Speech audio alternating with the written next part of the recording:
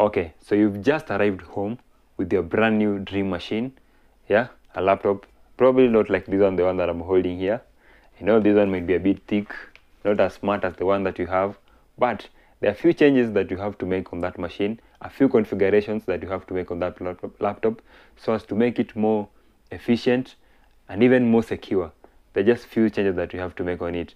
So let me just show you those few settings that you have to do, and the shortest way to install even the software that you'll need in future while using the laptop. So let's jump straight into it. And so the first thing you have to do with your brand new machine, first thing, the moment you've already turned it on, just go to the network setting right there, right down here, network setting, see, then connect your laptop to Wi-Fi, the next available Wi-Fi that you have. So mine, I think, is already connected. So once you've done that, actually it's not connected, let me just put the password.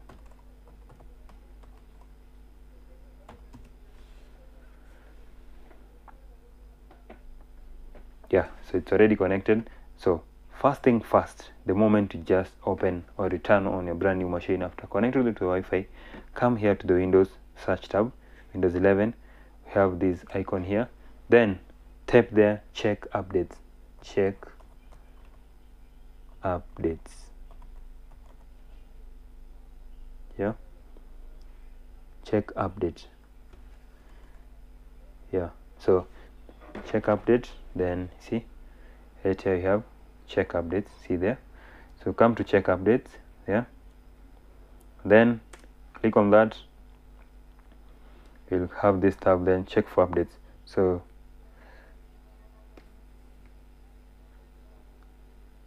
you see, so right now it's checking for updates, and it's actually checking for updates of drivers, all the drivers that are connected to this laptop, all the maybe the basic softwares for the Windows environment that you'll need for this machine to operate like more efficiently. Yeah, so this is what it's currently doing.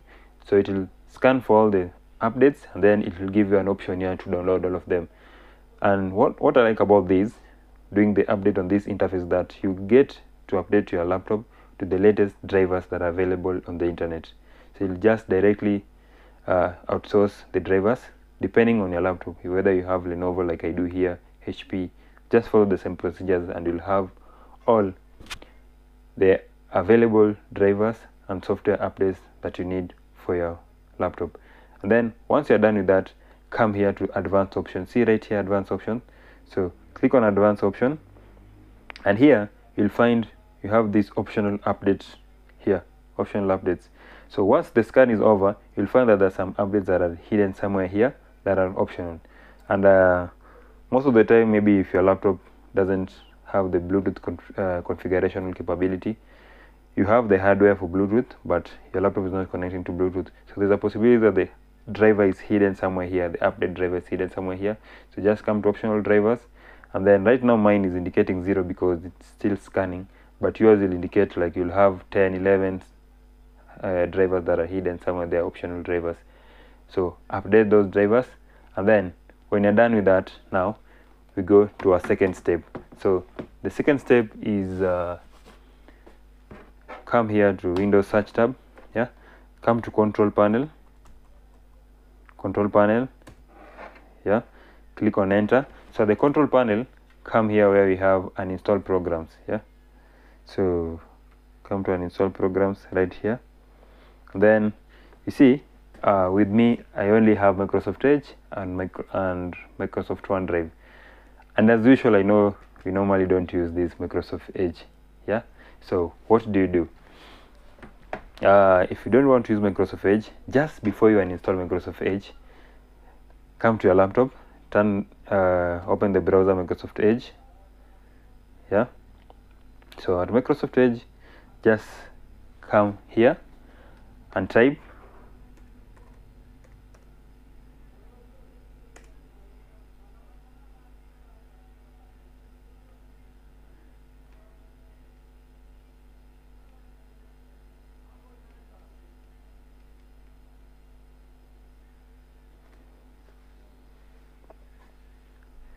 okay, let me just initialize this. I think it's taking time continue without signing in, accept. Yeah, so there's a tab that already open. So go to your laptop and then type on the browser of the Microsoft Edge now. So go and then type this. See, Ninite. Type Ninite. Hope it's visible from there. So type Ninite. Then from Ninite, just come and click on Ninite, the website. And there's something interesting about this website now. This is so crucial, and this will help you to install the basic softwares that you'll need to operate your laptop on a daily basis in the shortest time possible, and even to ease up the work of installing the application. So you see what we have here. Right down here we have,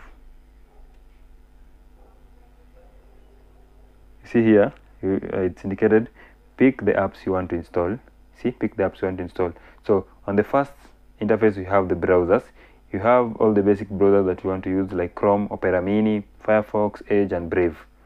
So you just need to select the apps that you want. So for example, let's say you want to install Chrome. Select Chrome. Then maybe you want to use, maybe let's say Brave. Select Brave.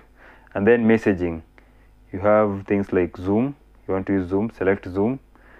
Skype. You have somebody uses Skype. Discord there. For media, you have VLC. This is the best for opening any applications, but it depends with the one that you like using. There's some people who like using the IMP. You have Spotify here. See, Spotify.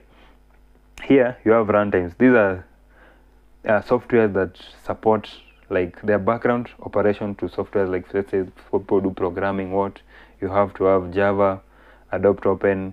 See, you have to have net.framework, runtime. You have to have all these basic softwares. And actually I advise you to select all these that we have here. Just tick all of them because they're so crucial to your machine. They do some background work that you might not even understand at the moment. And then for imaging, if you're somebody who does imaging, video editing, maybe for pictures and the rest, you have Krita, you have Blender, and so many more. Then for documents, you have Foxit Reader. It's unfortunate that you don't have PDF Reader here, but that one you can get it online. Then for security, you have Malwarebytes, have AVG, Avast. Yeah, some of these security features, I'll say that most of them I call them noisemakers. So maybe let's say Avast and AVG are good. The rest, it's up to you now. And then online storage, you have Dropbox, OneDrive. For online storage, you know OneDrive. Then you have another crucial software here that you might need for file extraction. That is for compression. Here you have WinRAR or Zip. So just select one of them. I know most of you, preferably like I do, you prefer having WinRAR. Yeah, so select WinRAR right there. Then for utilities, you might want TeamViewer for interconnection. You have CC Cleaner for cleaning up your machine whenever there are bugs on the drives, on the Windows, so many things. So then again here we have developer tools. So those who are doing programming, you have Python, Python 3, you have Python X64. See, you have Eclipse, you have Visual Studio Code, you have Putty.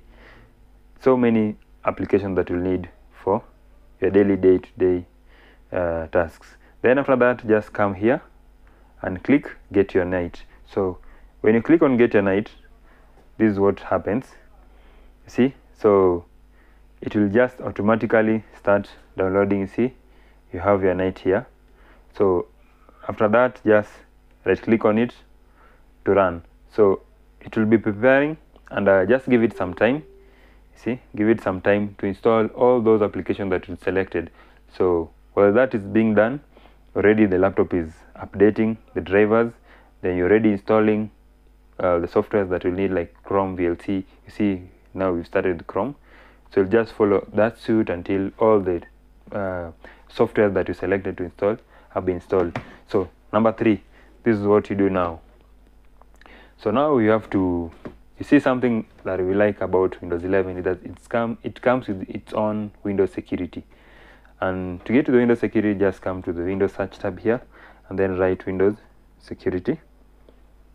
Okay, you can actually write just security. See, so you have this Windows security here. So come to the Windows security right here, security, click on enter. open it. So at the Windows security, you see here we have these yellow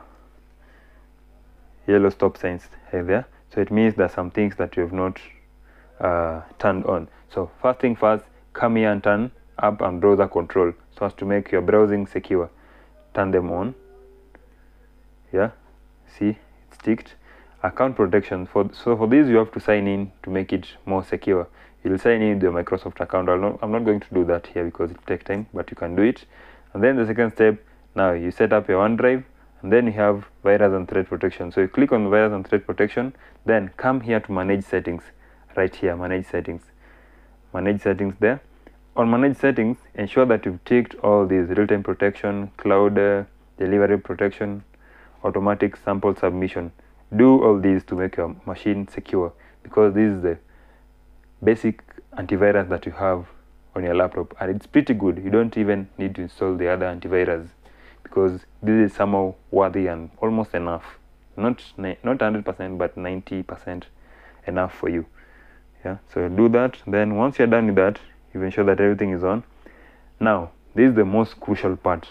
Come here to virus and threat protection. See right here, virus and threat protection. Ensure that it's updated to the latest virus definition or threat protection definition that you have. So see, like the last update here, it's written, actually it has just disappeared, but it was written not available. So right now it's checking for updates. Ensure that you have the latest update of virus. You see something with the virus, laptop virus or Windows virus, you have to check for updates, because let's say there's a virus that came out today and your Windows antivirus protection is not updated to the definition of the virus that we have today. Let's say it was a virus called Cure. Yeah, so Cure came out just today, and you have outdated antivirus database. So therefore it will not notice Cure unless you update it for it to notice that Cure is a form that antivirus that came out maybe, let's say, today, and it will be able to protect your laptop against that form of virus. So finally, now that you've already updated, you've set your laptop to update the drivers online, you're installing the application that you'll have to use on a daily basis. You've already activated your Windows security or antivirus, and it's up to date. Now what you have to do after that is give your machine time. Let it install all the software that you want. See right here, we are done. We have Chrome, and it's right now downloading Brave. So this process will depend, or how fast it is will depend on how good or how fast your internet speed is. And once you're done with that, you're now good to go. You can now use your laptop to do any other thing. You can now install any other application that you want to work on, or any other things. But be assured that after that, your machine is very safe. And if you found this video so helpful, guys, so after following all those simple yet so crucial steps up to this point, be rest assured that your laptop is in safe hands, and you can use it to do all your daily, day-to-day tasks at ease. And if you found this video so helpful to you, don't forget to leave a like on this video. Don't forget to subscribe to this channel, because that's something that I really appreciate from you guys. From the beginning up to this moment, the support has been so great, and that's why I continue coming up with these great videos for you guys. Keep supporting me as I keep educating you or supporting you too. It's a two-way traffic. Yeah, thank you so much. Stick around for the next update, and also if you find this video so useful, don't forget to share it with your friends. See you next time on another update.